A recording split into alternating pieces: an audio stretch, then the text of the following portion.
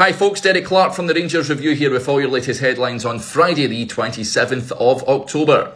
First, and we might not be seeing Roofe for some time, Philippe Clement says he's been struggling with the same thing for some time and they want to get him really fit as opposed to bringing him back too early and breaking down again.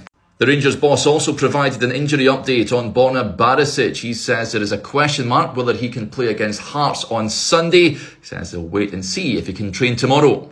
Clement also provided injury updates on Jose Cifuentes, Tom Lawrence and Dujon Sterling. He says the Ecuador midfielder should return to training tomorrow. However, the other two are not fit enough to train. Clement also says he has no problem with a potential return of Graham Souness to Ibrox in a consultancy role. He says they are both passionate about football and passionate about Rangers.